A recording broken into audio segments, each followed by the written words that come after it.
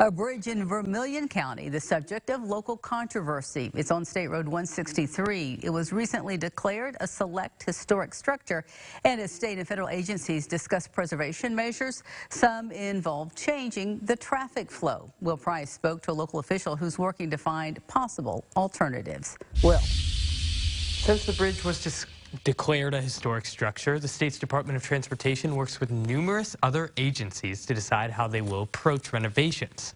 One possible alternative has local residents up in arms. It might look different when cars pass over State Route 63 over Brulitz Creek in the future.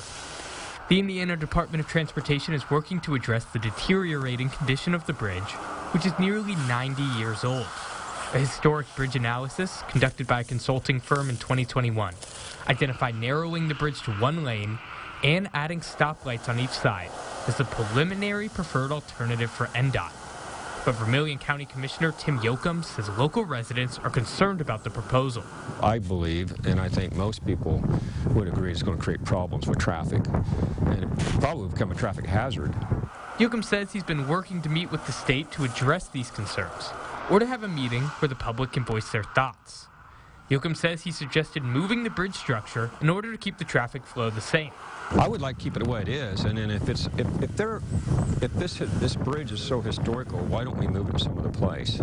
We've offered to take and put it on one of our trail systems. A spokesperson with NDOT says that they are still working through the process to determine the next steps. It's a lot of walking through some of those procedures and standards that's set federally. So we are still in the process of kind of talking through those steps. So I can tell you, you can expect to hear more information from us, specifically regarding how the public can get involved very soon. And Yoakum says he hopes they can find a compromise as they move forward.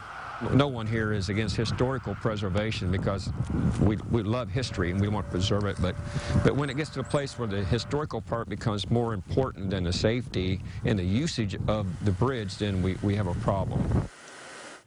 Now, as for the timeline for when more information can be expected, NDOT says it could be sometime as soon as this week.